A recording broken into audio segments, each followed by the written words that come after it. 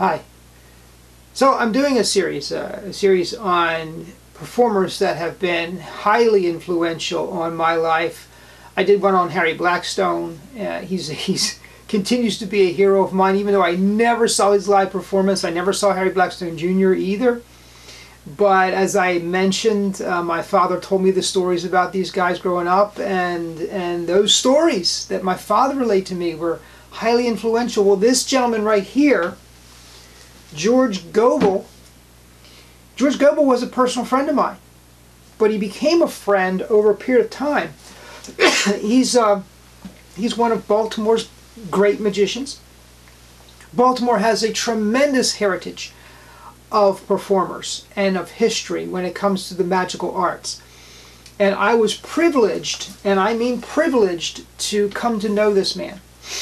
As I mentioned when I talked about Blackstone, my dad was never a performer. My grandfather was a performer, but he did it more to entertain his family and friends than as a calling or as a profession. I'm the one who took up the mantle as a professional, as a more professional at least than other members of my family, but I come from a long heritage as well. But my dad was a magic fan, and at one time I was in the Cub Scouts and then the Boy Scouts, and I did that whole thing, and my dad became the pack master of my Cub Scout group. Now I was 8 years old, and I wore the little blue uniform and the Cub hat and the whole bit. And as a pack master, my dad had some influence as to what we were going to do as an organization. And he brought in a number of magicians. I remember he brought in a coin worker, which was a bad idea for a blue and gold dinner, let me tell you, because you have families, you have kids, you have a theatrical setting, and for somebody to be making a coin vanish from this hand and reappear in this hand is a very challenging thing to pull off in a theatrical setting like that. So it wasn't a good idea.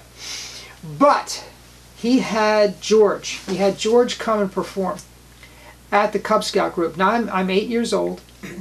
I'm really seeing my first live magic show. I can't remember if I saw a show before George. So he was probably the first live magician I ever saw. So he comes to the Cub Scout group. And this isn't a blue and gold. This is a pack meeting, meaning that you have families and you have children, but you don't have as elaborate a setting as you would at, say, a blue and gold. So George shows up. I think it's a weeknight, and he does his show, and a couple of things stand out in my mind. Now, my dad's the pack leader, right? So George does a cut and restored. This bit is so funny because my dad's standing up there, and George asks him to examine this rope. So my dad drapes the rope around his neck. So he has the rope now hanging down here like this. George picks it up to cut it, but accidentally he cuts not only through the rope, but my dad's tie as well. So here's my dad standing up in front of everyone. He's got this cut off tie here. So George is embarrassed. Oh my goodness, I'm so sorry. Here, take the tie off. Let me see what I can do. So my dad takes the little stub of the tie off, and George restores the tie, as well as the rope. So it's a great little bit. In that particular show, George also did the vanishing bowl of water, which I think was pretty ambitious for that environment. He fills a bowl with water, and he puts a drape over it. He picks it up and throws it up into the air, and it vanishes. Fantastic effect. He also did the hippity hop rabbits. A lot of magicians will say that, in fact Denny Haney used to say, don't do sucker effects because it can alienate an audience, and it can. Okay, a sucker effect can have that impact on an audience. They feel like they've been had, and they don't like it. But in some ways, it depends on how you present it. And as in all things, it comes down to presentation. And the way George presented it was not antagonistic at all. It was just plain funny. And I remember being going along with that, and thinking, oh, he's turning him around, turn him around. So I'm part of the audience now, screaming for George to turn him around.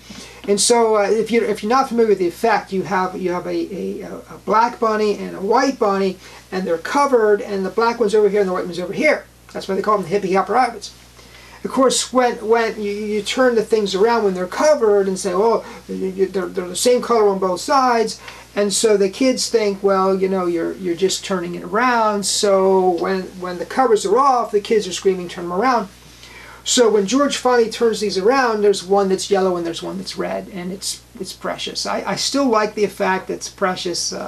It was hysterical. Everybody laughed. Everybody had a good time. George laughed. Another thing that he did with my dad at the when he was done doing the cut and restore tie, and my dad was putting his tie back on, he went to sit down, and George pulled the shirt out from under him. So now he has no shirt. That was precious too. But another thing that George did that at that particular show that raises a few eyebrows was he did the razor blade trick. Now, if you're not familiar with the razor blade trick, here's the way this works. You have five to eight razor blades. You show them sharp. So George is up there. He's cutting a piece of paper with razor blades, and then he places each one on his tongue and swallows it down. Oh my goodness! And I think he had the right audience. I really do. We were on the edge of our seats. I got to tell you, I'm sitting on the floor. Okay, a couple of rows back, I'm sitting on the floor with my buds, and we're just, oh my goodness, he's swallowing razor blades. We are on the edge of our seats. We're on the edge of our seats with danger, risk. There was no chance that we were going to go home and do that. There was no chance at all. So George is doing this thing, and we are just blown away that he's doing it. So he takes a piece of thread, he rolls it up, he puts it on his tongue, he swallows it down, and then he pulls them from his mouth, all the razor blades linked onto the thread, threaded under the thread. These are things that I saw when I was 8 years old, sitting on the floor in some gymnasium, some church auditorium is what it was. I think it was a Methodist church way down on Lock Raven Boulevard is where we used to meet. And boy, what an impression it made. So that was really the first live performance that I ever saw, and it stayed with me, and I loved magic from that point on. Of course, he'd already told me the Blackstone stories, so I was already into it because of that. But that's not all. That's not all. So a few years later, this was probably 1968, 69, that I saw George perform at the Cub Scout group. So fast forward to 1970 or 1971. Now when you're a child, that's a long period of time. When you're an adult, that's not so long. But to me it was ages. And so my dad comes home, and he's purchased tickets to George Goebel's full evening show. The full evening show. George, by the way, ran a costume shop downtown Baltimore. And that's what he did full time. He didn't do magic full time, although he probably he had a great show. You know what, folks? After the Blackstone show ended, which was sometime in the 1950s, you didn't have, as far as I know, you didn't have touring big shows. I mean, full theatrical productions that were magic shows. George kept that tradition alive. He produced a big show. He had a chorus line, he had an orchestra, he had grand illusions, he had stage settings for the effects. You're used to seeing this in the David Copperfield show and the Siegfried and Roy show. But after the Golden Age, you didn't see a whole lot of it. I think a lot of performers at the end of vaudeville, a lot of performers found work in clubs, and Robert Harbin being one of them. And you performed almost in the round, so you had a much different show to do. And so the big show, the big stage presentation really was on the decline until, in my opinion, until Doug Henning. And we'll talk about Doug Henning in another video, because he also was a great influencer on me. But so George was producing this huge show, and my dad got tickets, and we went, and we weren't sitting that far off the front row. Maybe a quarter of the way back, I'm not sure, but that was the night of my life, let me tell you. You know, and you can actually see George's full show. I think when you buy the book, maybe you might get a DVD, maybe not, I don't know, but I think somehow or other I got a hold of it, and I've been able to see it since. But I mean, when you're 10 years old, or you're 11 years old, and you're sitting in a theater, and you're watching the George Goebel show, wow. Talk about a sense of wonder. And that's what it's all about. You know, it's about creating wonder for your audience. And the wonder that George Goebel created in me endured to this day.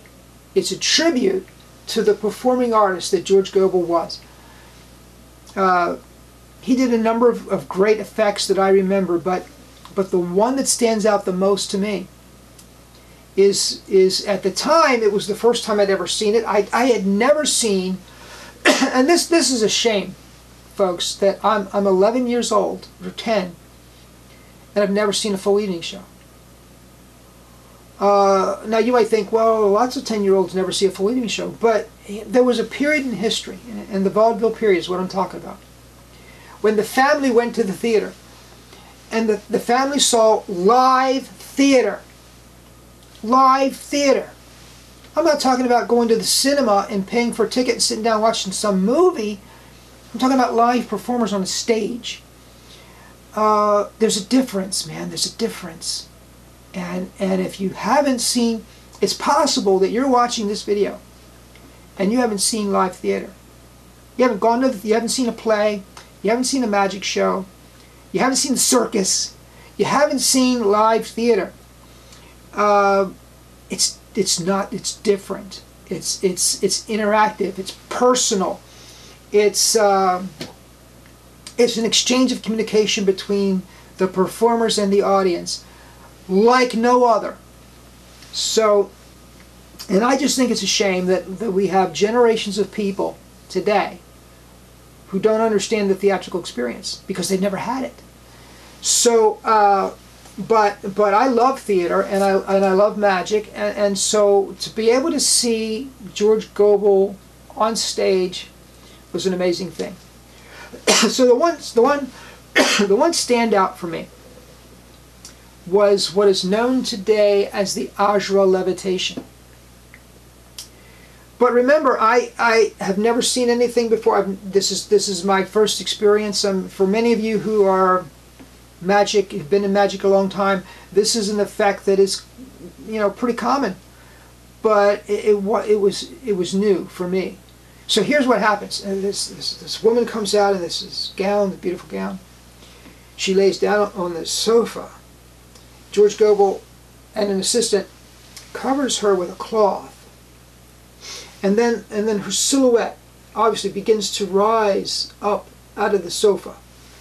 She's floating up, and then somebody moves the sofa off stage, and she continues to rise up. So she's above George Goebel's head. She's floating toward the ceiling, and he reaches up. And let me just tell you what the effect is. Now, there's a difference between what actually happens and the effect on the audience. It's an important point. So he reaches up, he grabs the cloth that's covering this woman. You can see her silhouette, her body underneath this cover, and he pulls it. And as it comes down, she vanishes. She vanishes in midair. That's the effect, folks. That's what the audience sees.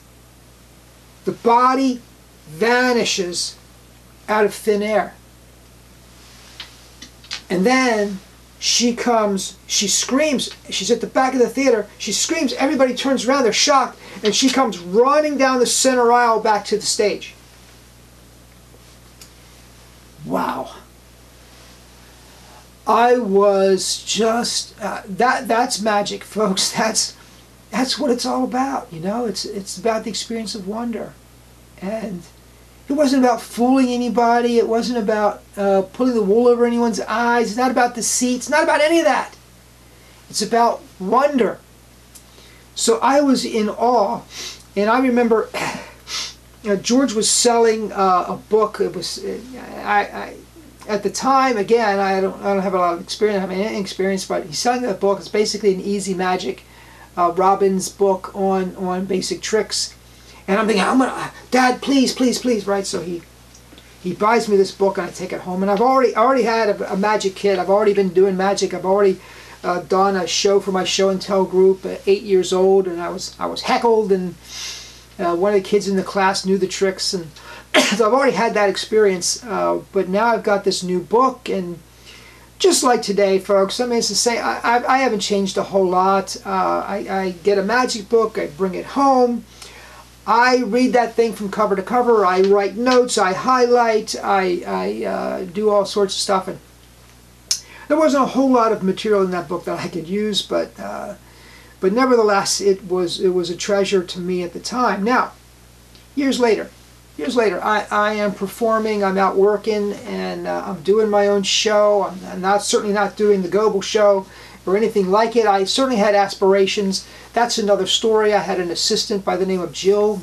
At the time, her name was Jill Kennard. And we worked together for 11 years on an illusion show. And the thing about illusion shows, you're either a good carpenter or you're not. And if you're not a good carpenter, you're buying illusions. And these things are expensive. So it's hard to recoup when you're not doing big money shows, and I wasn't. So it's hard to recoup that investment, and it was difficult, and so it was an expensive show. But I did an illusion show for 11 years with my partner Jill, and it was during that time that I just got the idea. You know, George is local. Why not call him up and see? So I called him up. And I said, you know, you don't know me, but you've had a profound influence on my life. I saw you as a Cub Scout. I saw you later doing your full illusion show. And George said, come on down. I'd love to meet you. He rolled out the red carpet. And I journeyed to his house, I don't know how many times. I spent many, many evenings with George. He was retired at the time, retired from performing at any rate. And he would regale me with story after story after story, and something I did not know. Now my hope was to spend time with George and to get to know him as a person. Not as the performer, not as the stage persona, but to get to know him as a human being. And I found him, by the way, warm, kind, generous. If I could put up someone and say, here's a model human being, it would be George Goebel. He was just a wonderful, wonderful human being. Not only because he was so hospitable to me, but just his kindness, his demeanor.